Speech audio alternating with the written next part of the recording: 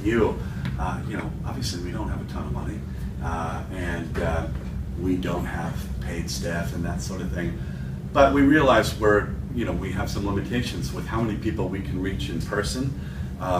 So what we do every other week, is we hold video town halls where folks participate, doesn't matter where they are in the country, and they engage in group discussions about issues that they face in their communities, issues that are important to them.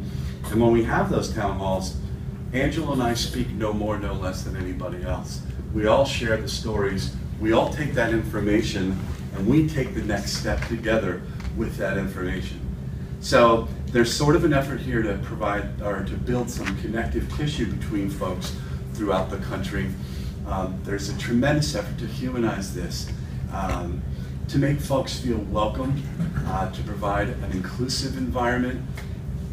And it's just, taking this approach has exceeded what we thought was possible.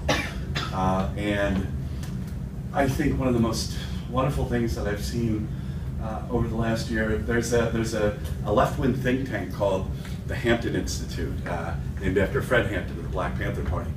And one of the writers, he does their economic work, had written a piece about the campaign and explaining how this is how a revolutionary move could work, right?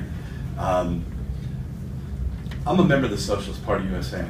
What we don't do throughout the campaign is we're not recruiting membership throughout the campaign.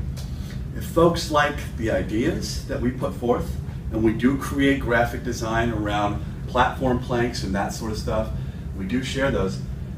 If they see that and they want to join in with one of our locals or state chapters, whatever, that's wonderful, that's fantastic, and of course we love to work with folks. But frequently, we'll refer folks from throughout the country to other organizations who might have a stronger presence or who might be more heavily involved with a particular community action than we are.